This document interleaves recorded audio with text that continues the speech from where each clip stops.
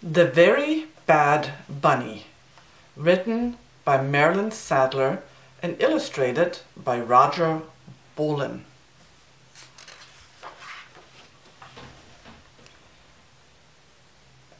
PJ Funnybunny did not mean to be bad, but sometimes he could not help it. One morning he spilled pancake syrup all over the kitchen floor. His sister called him a bad bunny. PJ said he was sorry. He did not mean to spill the syrup.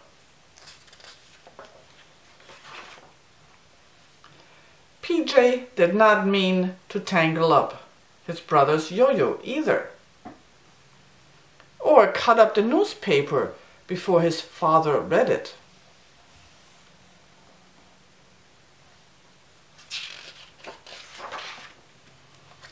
Or invite his friends to lunch without asking his mother.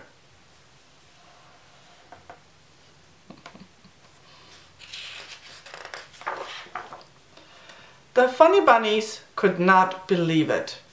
They had never seen such a bad bunny.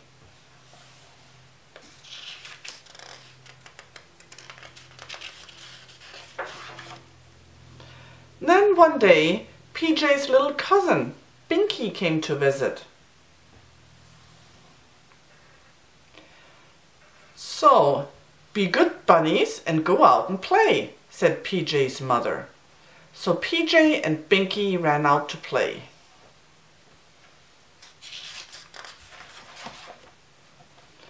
But Binky was not a good bunny.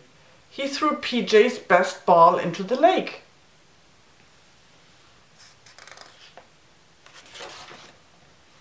Then he tossed PJ's cowboy hat into a tree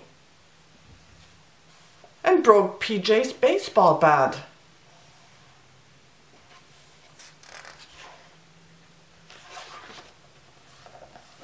He even let go of PJ's balloon.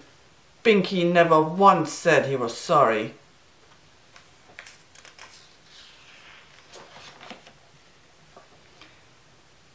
"Be nice, Binky," said PJ, "or I will not play with you any more." But Binky did not listen.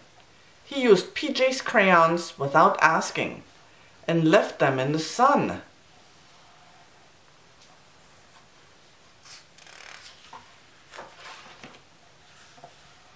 Then he took the wheels off PJ's bike.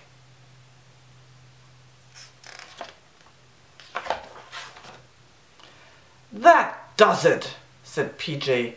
"I'm taking you back to the house." But Binky was just as bad in the house. First, he glued all of PJ's checkers together.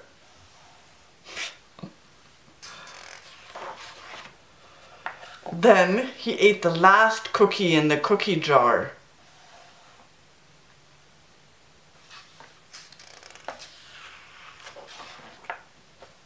He painted bunnies all over the living room wall.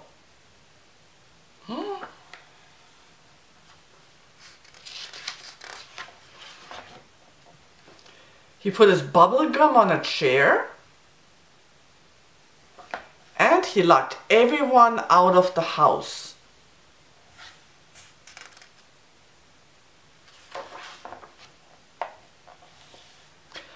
The Funny Bunnies could not believe it. They had never seen such a bad bunny.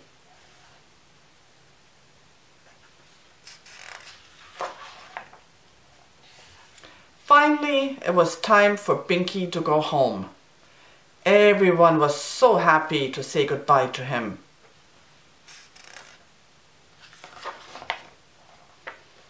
"Now that was a very bad bunny," said PJ.